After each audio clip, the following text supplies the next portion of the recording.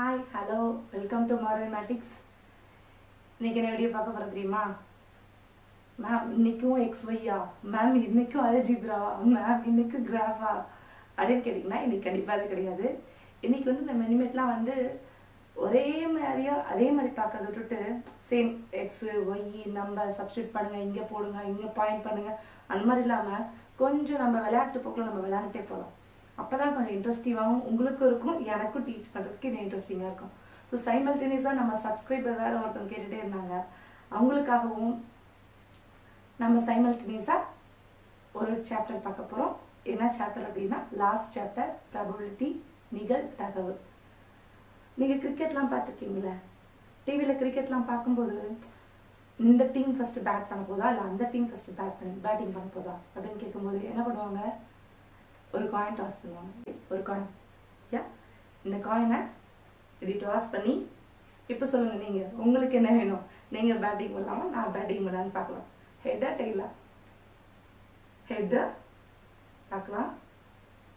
No, it was tail. அப்போ இது என்னோட டர்ன் தான்.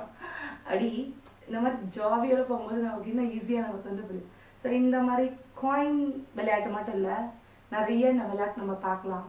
எக்ஸாம்பிள் நம்ம டைஸ் பார்க்கலாம், கார்ட்ஸ் கூட நம்ம விளையாடலாம். கார்ட்ஸ் உங்களுக்கு விளையாட்டுலாம் சொல்லுங்கள், நான் விளையாட உங்களுக்கு சொல்லித்தரேன். ஓகே, இப்போ ஒவ்வொரு விளையாட்டை நம்ம விளையாட போகலாமா? ஓகே, ஆனால் இந்த விளையாட்டெல்லாம் விளையாடுறதுக்கு முன்னாடி நான் சில ரூல்ஸ் அண்ட் ரெகுலேஷன் சொல்லுவேன். எப்படி நீங்கள் கிரிக்கெட்டுக்குலாம் வந்து சம் ரூல்ஸ் வச்சுருக்கீங்களோ, நம்ம விளையாடுறதுக்குள்ள நானே ரூல்ஸ் சொல்லிடுறேன். இப்போ நான் தானே ஜெயிச்சேன், ஸோ நானே ரூல்ஸ் சொல்லுவேன், நீங்கள் ஃபாலோ பண்ணணும். ஓகே, ஸோ இப்போ நம்ம வீடியோக்குள்ளே போகலாமா? சில விஷயத்துக்கு வந்து நம்மளால வந்து நம்மளால தெளிவாக முடிவே எடுக்க முடியாது. இப்போ சொன்னீங்களே பேட்டிங்கா பவுலிங்கா அப்படிங்கும்போது நமக்கு அந்த இடத்துல தெரியாது.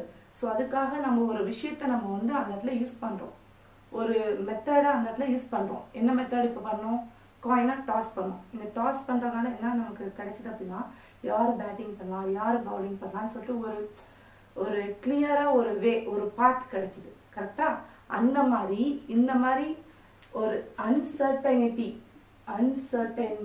திங்ஸ், அதாவது நிச்சயமற்றவைகளை எதுன்னு கான்ஃபிடண்டா சொல்ல முடியாத அந்த சிச்சுவேஷன்ல நமக்கு வந்து ஒரு வழி கொடுக்குது. எப்படி வழி கொடுக்குது? மெஷர் பண்ற மூலியமாவும் கணக்கிடும் முறையிலையும், அதே வந்து குவான்டிஃபையிங் அளவிடும் முடிவுகளையும் கணக்கிடக்கூடிய அந்த ஒரு வழிமுறை. இல்லைன்னா சில சூழ்நிலையில என்ன வரும்னா அளவிடக்கூடியதா வரும். அந்த மாதிரி அளவிடக்கூடிய ஒரு சூழ்நிலை, ஒரு மெத்தட் எதுக்கு, அந்த அன்சர்டைனிட்டி திங்ஸ்க்கு. நமக்கு அந்த இடத்துல உறுதியா சொல்ல முடியாத ஒரு சூழ்நிலை நம்ம மாட்டிக்கிட்டோம்.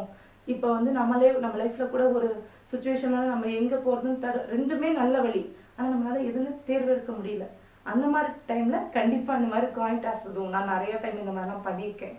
அந்த மாதிரி ஒரு இக்கட்டான சூழ்நிலையில நமக்கு வந்து கை கொடுக்கறது இந்த ஒரு மெத்தட். அந்த மெத்தட் கணக்கிடறதாகவும் இருக்கலாம், அளவிடுறதாகவும் இருக்கலாம்.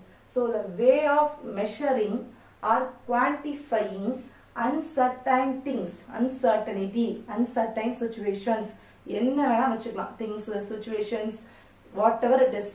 அந்த இடத்துல நமக்கு கை கொடுக்கக்கூடிய ஒரு வழிதான் ப்ராபபிலிட்டி, நிகழ்தகவு.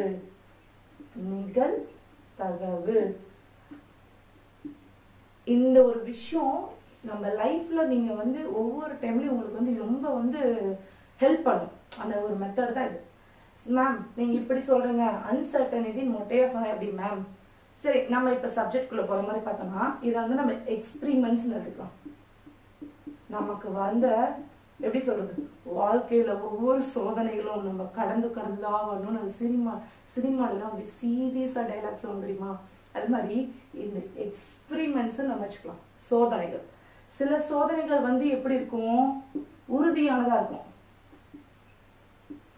எப்படி இருக்கும், ரொம்ப கான்பிடண்டா சொல்லலாம், இதுக்கு ஆன்சர் இதான்ப்பா, நச்சுன்னு ஆணியில் அடிச்ச மாதிரி சொல்லலாம். சிலது வந்து உறுதியற்றது, நம்மளால அதுக்கு ஒரு டெசிஷன், ஒரு ரிசல்ட் நம்மளால சொல்லவே முடியாது. இருக்கு ஒரு ரிசல்ட், பட் அந்த டைம்ல அதுக்கான ரிசல்ட் நம்மளால கொடுக்க முடியாது. ஸோ அந்த மாதிரி இருக்கிறது இது வந்து டிட்டர்மினிஸ்டிக்னு சொல்லுவாங்க இங்கிலீஷ்ல. deterministic experiment. இது வந்து random experiment. உறுதியற்றதுன்னு சொல்லலாம். இன்னொரு பேரு சம வாய்ப்பு. அதாவது உறுதியற்றதுன்னு விட சம வாய்ப்புன்னு சொல்லும்போது ரிசல்ட் நமக்கு தெரியும். எல்லாத்துக்கும் ஈக்குவலா நம்ம வந்து அந்த ரிசல்ட்டுக்கு வந்து எப்படி கொடுக்கறது, ஒரு ஈக்குவலா ஒரு பாயிண்ட் கொடுக்குற மாதிரி எல்லாத்தையும் ஈக்குவலா வச்சு பார்க்கறது. ஓகே, ஸோ டிட்டர்மினிஸ்டிக் அப்படிங்கும்போது உங்களுக்கு இன்னும் நான் சிம்பிளா சொல்லணும் அப்படின்னு பார்த்தோம் அப்படின்னா உங்களுக்கு தெரியும் 1 டிகிரி செல்சியஸ் ஈக்குவல் டு எவ்வளோ ஃபாரன்ஹீட், அதே மாதிரி 1 மீட்டர் ஈக்குவல் டு எத்தனை சென்டிமீட்டர், அந்த மாதிரி இந்த மாதிரி வரையறுத்து ஆல்ரெடி டிஃபைன் பண்ணி வச்சிருப்பாங்க.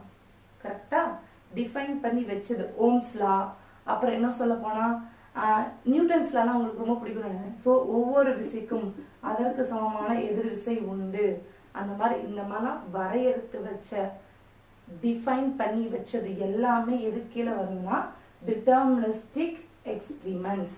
ஓகே, இந்த மாதிரி ஒன்னொன்னா நம்ம டிஃபைன் பண்ணி வைக்கிறதெல்லாம் டிட்டர்மினிஸ்டிக் எக்ஸ்பிரிமெண்ட்ஸ். ஓகேவா மேம், இதெல்லாம் ஓகே எனக்கு ஃபார்ம் அப்புறம் நீங்க கண்ண முடிக்க சொல்லலாம்.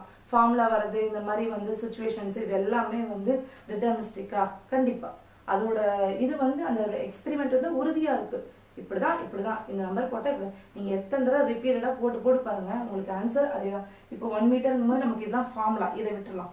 இன்கேஸ் இப்ப ஓம்ஸ் லா, அதே மாதிரி V = U + 18 சொல்லிட்டு இந்த பிசிக்ஸ்ல எல்லாம் ஃபார்முலா படிப்போம். இது தொடக்க திசைவேகம், இறுதி திசைவேகம், இது முடுக்கம், ஆக்சலரேஷன், வெலாசிட்டி படிக்கிறோம்ல. இதுக்கெல்லாம் நீங்க வேல்யூ கொடுக்கும்போது சேம் ஆன்சர் தான் கிடைக்கும். நீ எத்தனை தடவை கொடுத்தாலும் சரி நமக்கு வரக்கூடிய ஆன்சர் அந்த பர்டிகுலரான அந்த ஆன்சரே தான் வரும். ஓகே, இந்த மாதிரி இருந்துச்சுன்னா அந்த சோதனைகள் எல்லாம் அந்த எக்ஸ்பெரிமெண்ட்ஸ் எல்லாம் டிட்டர்மினிஸ்டிக் உறுதியானது. சில சோதனைகளை வந்து நம்ம கண்டே பிடிக்க முடியாது. எக்ஸாம்பிள், இதே நான் வந்து டாஸிங் எ காயின் எடுத்துக்கிறேன். இதே தான் நான் எடுத்துக்கிறேன். உங்களுக்கு நான் புரியுற வரைக்கும் நான் இதை விட மாட்டேன். டாஸிங் எ காயின் எடுத்துட்டேன்னா உங்களுக்கு தெரியும் ஹெட்டும் கிடைக்கலாம் டெய்லும் கிடைக்கலாம். ஆனா இந்த டைம்ல என்ன கிடைக்கும் தெரியாது. ரிசல்ட் வந்து either head R tail, but now the income was we don't know. கரெக்ட்னோ? இப்ப நமக்கு அது தெரியாது, அதுதான் சொல்றோம். இந்த மாதிரி ஆனா ஹெட் விழுறதுக்கும் வாய்ப்பு இருக்கு, டெய்ல் விழுறதுக்கும் வாய்ப்பு இருக்கு. அதுதான் சம வாய்ப்பு. ஓகே, ரேண்டமா நமக்கு ஏதாவது ஒன்று கிடைக்கும். ரெண்டுக்கும் ஈக்குவல் பாசிபிலிட்டிஸ் இருக்கும். ஸோ இந்த மாதிரி இருக்க எக்ஸ்பெரிமெண்ட்ஸ் எல்லாம் நம்ம பார்க்கலாம். ஸோ ரேண்டம் எக்ஸ்பெரிமெண்ட்ஸ் அதுல என்னென்ன மேம் வரும் அப்படின்னா இப்போ பார்க்கலாம். இப்போ நம்ம வந்து ரேண்டம் எக்ஸ்பெரிமெண்ட் அப்படின்னா என்னன்னு பார்க்கலாம். அதாவது சம வாய்ப்பு சோதனைகள். அதுதான் நம்ம இப்ப பார்க்க போறோம். அதுல எக்ஸாம்பிள் நான் என்ன எடுத்துக்கிறேன்னா டாஸிங் எ காயின். இப்ப நான் முன்னாடி சொன்ன மாதிரி தான், அதை வச்சு உங்களுக்கு நல்லா தெளிய வச்சுட்டேன், நல்லா புரிய வச்சுட்டேன்னா அதுக்கப்புறம் போற எக்ஸாம்பிள் உங்களுக்கு ஈஸியா புரியும். ஸோ டாஸிங் எ காயின்ங்கிறது ஒரு சமவாய்ப்பு நிகழ்ச்சி. ஸோ இதை வந்து நம்ம வந்து என்ன பண்ணுவோம், ஃபர்ஸ்ட் நம்ம இப்படி பண்றோம்னா ட்ரையல் பார்க்குறோம் தானே சொல்லுவோம். ஸோ ஒரு முயற்சி ஸ்டார்டிங்ல ட்ரையல் தான் என்ன பண்ணுவோம், நம்ம போனோடனே நம்ம வந்து அடி தூள் பட்டைகளுக்கு 6 போட்டுருவோமா, கிடையவே கிடையாது. ஃபர்ஸ்ட் நம்ம வந்து ஒரு ட்ரையல், ஒரு சும்மா ஒரு ஸ்டோக் வச்சு ஒரு அடி அடிப்பீங்களே. ஸோ இது வந்து ஒரு முயற்சி. இது என்னன்னு சொல்லுவாங்க, முயற்சி. இங்கிலீஷ்ல என்னன்னு சொல்லுவாங்க, ட்ரையல். என்னன்னு சொல்லுவாங்க, ட்ரையல். டாஸிங் ஏ காயின்ங்கிறது ஒரு ரேண்டம் எக்ஸ்பெரிமெண்ட்ல ஒரு ட்ரையல். ஒரு ரேண்டம் எக்ஸ்பெரிமெண்ட்ல இது ஒரு ட்ரையல். இப்போ நான் டாஸ் பண்ணிட்டேன், எனக்கு வந்து ஹெட் டெய்லர் 2 அவுட்கம் வரும். நம்ம வந்து வருங்கிறது நமக்கு தெரியும். ஏன்னா ஒரு காயின்ல 2 பக்கம் தான் இருக்கு. ஒன்று வந்தா ஹெட் வரும், இல்லைன்னா டெய்ல் வரும். ஒன்று தலை பூ வரும் தெரியும். ஸோ நமக்கு இது என்ன நமக்கு தெரியும் அப்படின்னா என்ன விளைவுங்கிறது முன்னாடியே தெரியும். ஸோ இதை நம்ம என்னன்னு சொல்றாங்க அப்படின்னா அவுட்கம். என்ன அவுட்கம் வரும் தெரியும். நமக்கு ட்ரையல் நம்ம போடுறோம், அதுக்கு என்ன அவுட்கம் வரும் நம்ம முன்னாடியே நம்ம தெரியும். எந்த ஒரு விஷயம் செஞ்சாலும் என்ன நடக்கும் அப்படின்னு நம்ம யோசிக்கிறோம் இல்லையா. அது மாதிரி ஒரு காயினை டாஸ் பண்ணா என்ன வரும், ஒன்று தலை வரும், இல்லைன்னா பூ விழும். அது தெரியுங்கிறது ஒரு விளைவு, இங்கிலீஷ்ல அவுட்கம். இப்ப என்ன சொல்றாங்கன்னா அந்த விளைவை ஒண்ணு என்னங்கிறாங்கன்னா கூறு புள்ளி. கூறு புள்ளி அதாவது எப்படி சொல்றோம்னா செட் லாங்குவேஜ்லாம் படிச்சிருப்போம். A = 2 3 4 அப்படிங்கும்போது ஒரு செட்ல இதெல்லாமே வந்து உறுப்புக்கள் அப்படின்னு சொல்றோம்ல, எலிமெண்ட்ஸ், உறுப்புக்கள். 2ங்கிறது ஒரு element of set A, 3 is element of set B, 3ங்கிறது ஒரு உறுப்பு எந்த கணத்துல, A கணத்துல. அந்த மாதிரி உறுப்பு சொல்ற மாதிரி நமக்கு கிடைக்கக்கூடிய ஒவ்வொரு அந்த விளைவுமே அந்த எக்ஸ்பெரிமெண்டோட உறுப்பு, அதாவது கூறு புள்ளின்னு சொல்லுவோம் இந்த இடத்துல தமிழ்ல.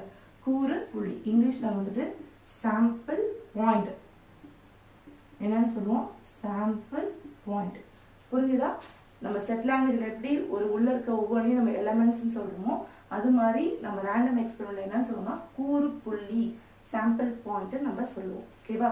இப்ப அடுத்தது என்னன்னா எப்படி வந்து அந்த எலிமெண்ட்ஸை எல்லாம் வந்து ஒரு ஃப்ளவர் பிராக்கெட்ல போட்டு அதை ஒரு செட்டுன்னு சொல்றோம்.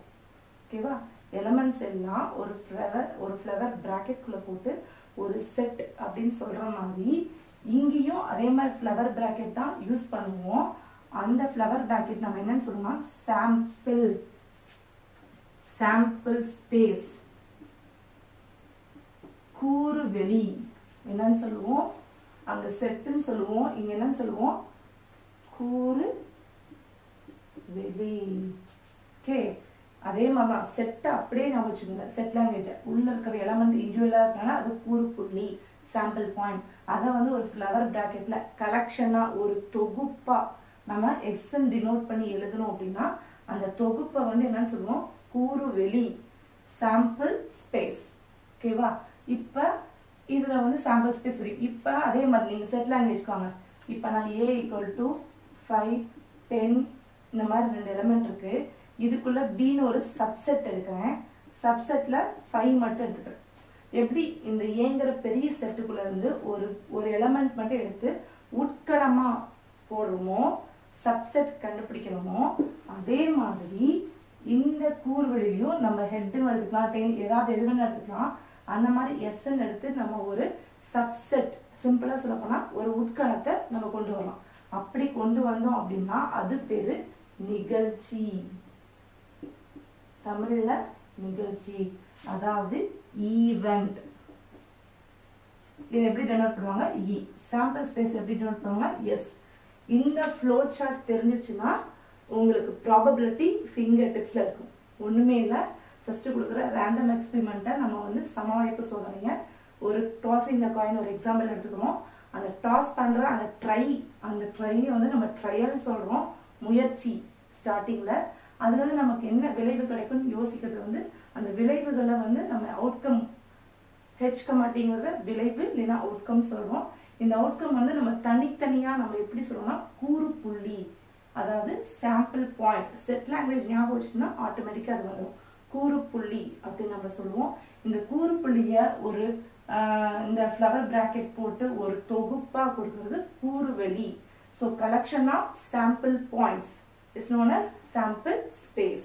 Okay, collection of sample points is known as sample space. Okay, இதுல வந்து எப்படி செட்ல நம்ம வந்து சப்செட் நம்ம உட்கணம் எடுக்கிறோமோ அதே மாதிரி இதுலயும் நம்ம உட்கணமா எடுக்கலாம்.